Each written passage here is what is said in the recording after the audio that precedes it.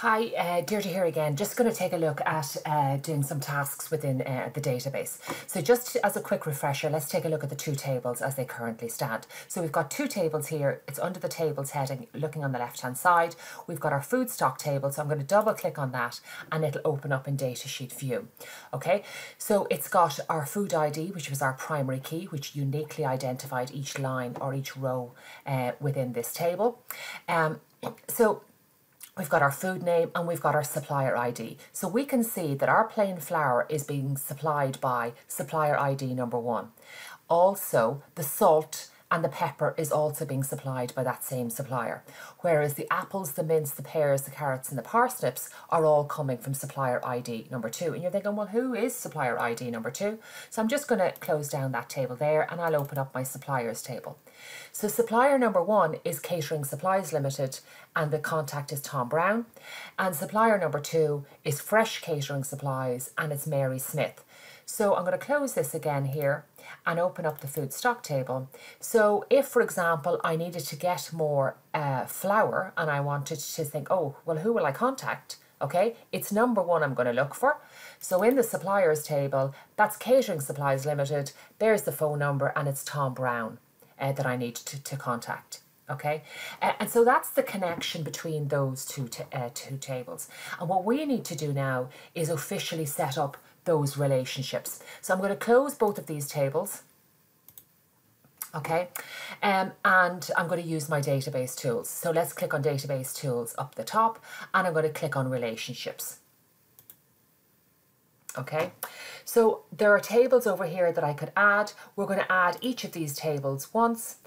So we click on the table and then click on add selected table. Click on the suppliers table and click on add selected table. So we have the two tables in here. Now, all we need to do is, I'm going to stretch these out so I can see everything, okay?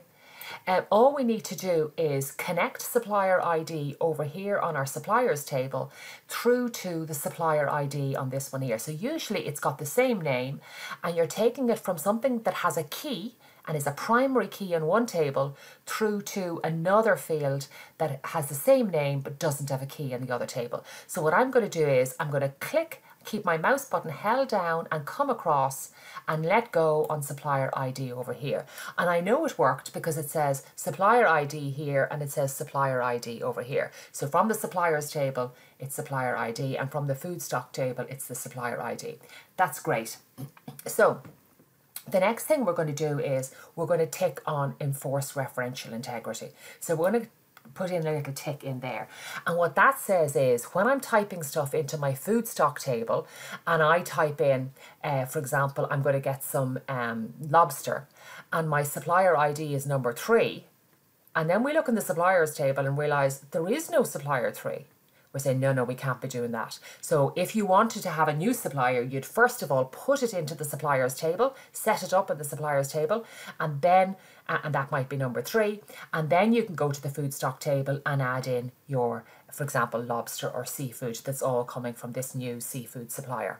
Okay, so by enforcing referential integrity here, it means I can't put stuff in the food stock table using a supplier ID that doesn't exist in the suppliers table. Okay, and that makes sure that if you have something in the food stock table, you definitely know the details of the supplier in the suppliers table. So that's what that one does.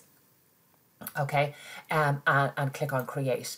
So we know that that's working correctly because we see a 1 over here and we're saying each supplier ID only appears once in the suppliers table and it's got an infinity symbol on the other end of the line. So it's saying supplier ID can appear lots of times in the food stock table, but should appear only once because it's unique in the supplier table. Okay, so let's go and take a look and see how this enforcing of referential integrity works. Okay, so I'm going to close this view up here. Do I want to save the relationship layout? Yeah, that's fine.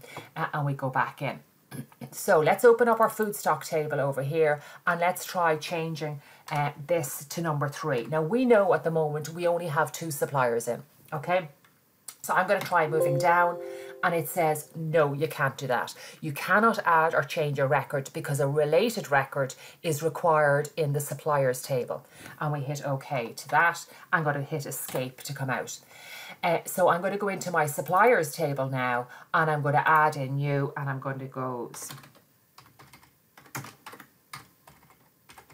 put in a C supplier, and I'd put in all them, and we'll have Kim is in here, and we should have the phone number or whatever, and the details in here. Okay, so I'm going to hit save on that.